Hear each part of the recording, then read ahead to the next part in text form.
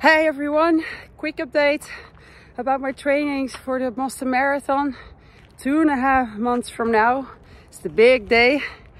Doing my run today, my MHR run. And it's tough because I'm running a little bit off-road, taking the stairs.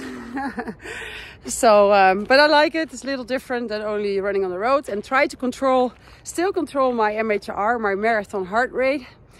Got 2 strength trainings in this week. Speed work, short distance on Wednesday morning.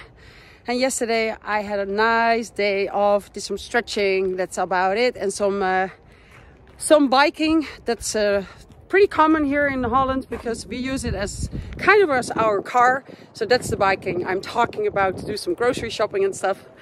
And tomorrow another strength training, and then on Sunday I will do a fun run, a nice race, some stairs involved, pretty tough. So and some hills, so it's a little bit of strength training as well. But I think that's good on this stage of my training, 2.5 months of Boston. It's a total of 6 miles, so that's a perfect distance for now. So that's about it. This is how my week is going, preparing for Boston.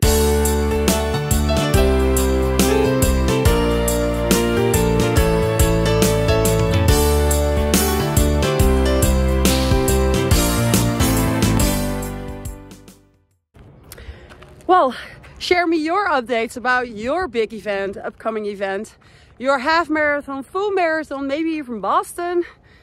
Please leave a comment, and if you like this video, let me know. Talk to you later.